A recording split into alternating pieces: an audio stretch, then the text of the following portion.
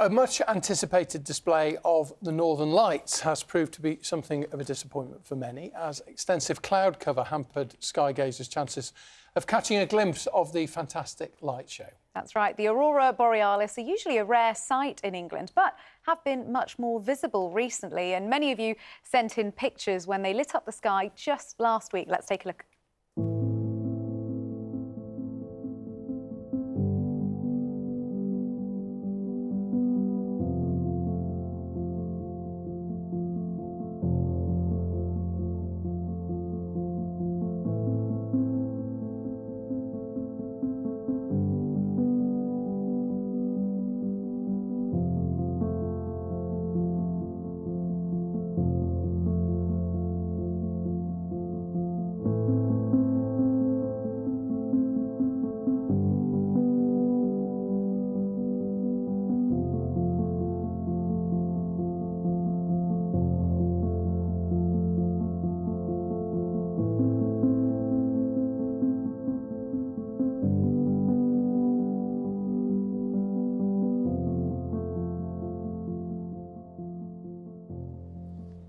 Stunning pictures there, absolutely stunning. Thank you to those of you who sent in those pictures from last week's appearance of the Northern Lights. Well, let's speak now to astronomer Gary Fildes, who joins us. Good morning, Gary.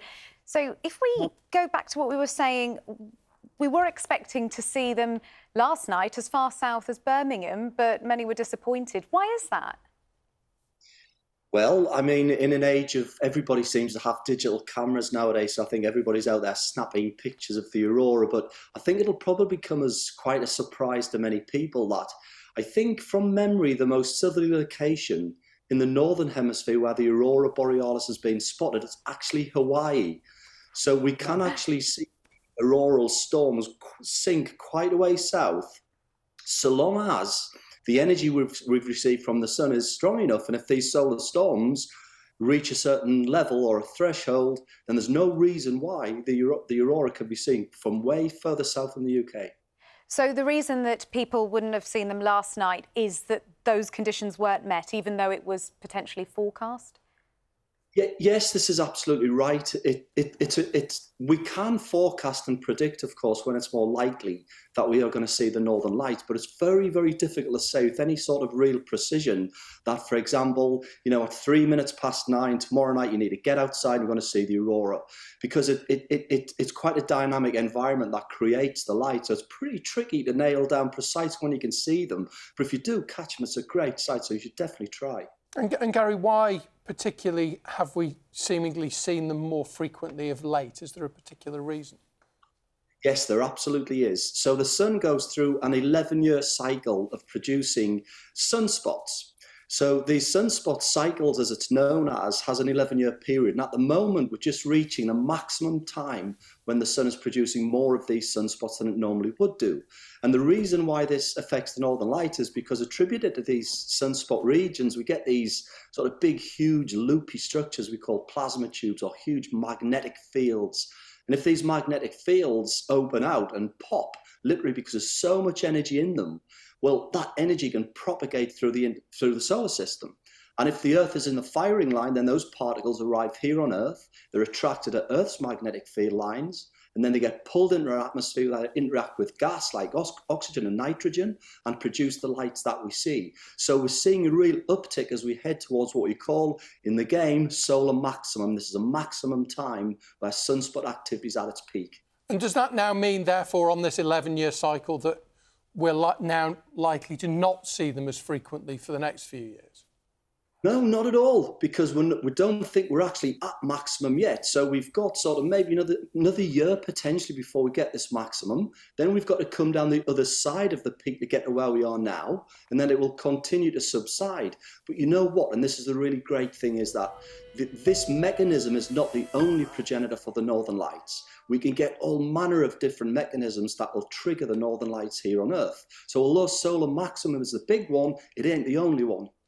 So, Gary, people who were out and about and were disappointed at not seeing them last night, or other people who want to have a go at trying to chase down some Northern Lights, what's the advice? If I wanted to go out and see them, what's the best thing to do? Well, we need it to be clear. That's one of the big things, right? As we've just seen in the weather forecast, that's not always guaranteed in the UK. So that's the big thing, right? If there's clouds around, you ain't going to see anything, of course. But and the other big factor as well to remember is try to check your lunar calendar as well. If the moon's in the sky, it can sometimes wash out the faint aurora. And it's just about giving it a try. You know, get online. There's all sorts of apps around nowadays and lots of information that'll give you an update on what the current conditions are and whether we're going to see the Northern Lights any particular night. And you know what? You've just got to get out and give it a try. Get wrapped up, get away from the TV, go somewhere dark, take a flask, and just sit it out and wait. But you know what? And the other thing as well, look north. Don't look south. They're called the Northern Lights.